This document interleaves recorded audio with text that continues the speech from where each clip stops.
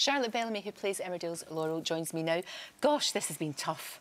This has been very, very tough because you want them to be happy, but you know it's bittersweet. You know, it's so sad. I know, but they kind of are meant to be together, especially now when he's, you know, he's been diagnosed with dementia. You kind of feel that the audience is behind you. That you know they want them to be happy for what he's got left. You know. The little time that he has, it's tragic, it really is, but you're right.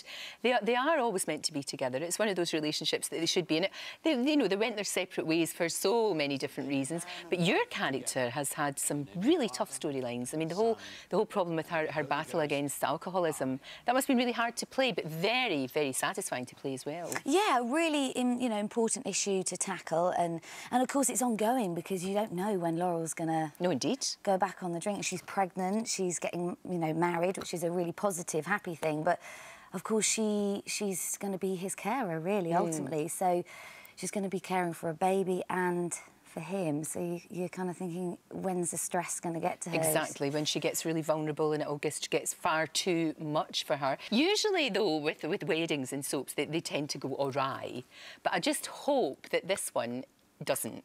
You know, that everything's OK. I know you can't tell, me, because it's going to be out tomorrow night, but we just all hope that it actually goes well, because that's what we want. You know, we want some happiness for them that we can see there. Oh, that was the first one, That was the first one, which must have been like 11 years ago. Crikey. But do you know what? Didn't you come... Now, I'm trying to remember, when you first bounced onto Emmerdale, were you not a bee? Oh, I can't get rid of this. I can't... They keep showing clips all the time. Oh, never. Oh. We'd never do something like that. We'd never show you as a bee. That would be mean. That's 14 years ago. Is it really? Yeah, yeah. Right. And what has happened to that character in 14 years? You were a very sweet little bee. It was really cute. Doing my exercises, I was so nervous. I had to go my first scene was in the Woolpack in front of all the regulars, and I was dressed as a bee. Scary. Can you imagine? I know, and then it is difficult. But the great thing about Emmerdale, and we say this to everybody that comes in, but it's true, you guys are such a good family. You know, you all look out for each other. There is that real spirit there. Yeah, it's like a family, and we all look out for each other, and you know, and that's great, isn't it? To be part of that. No, very, very much so.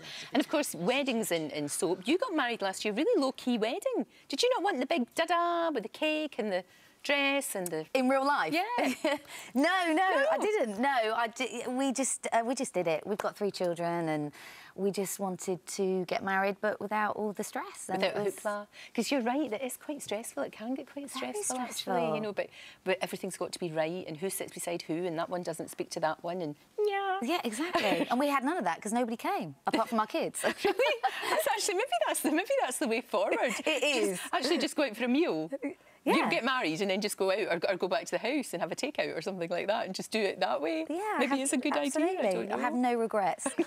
Now, look, the storyline obviously is it has to be done properly. I'm sure that you've had to do lots of research, you know, to make sure you get it absolutely right. And this is something that, I mean, I know eventually he will leave. Ashley will leave, sadly, but it's going to be a while, isn't it? We're still going to see him in Emmerdale for a little while, both of you. Oh yeah, they're gonna you know, take their time with this story, and I think that's really important.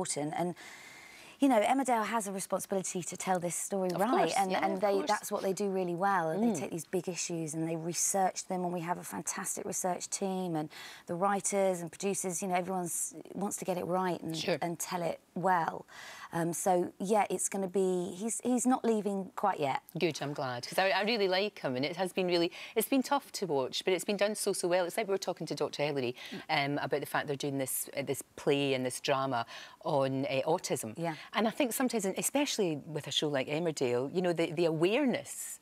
That's not why you're doing it, I know that, but the awareness is fantastic. It gets people talking about it, which is great. Of course it does. Really, really good. Really good.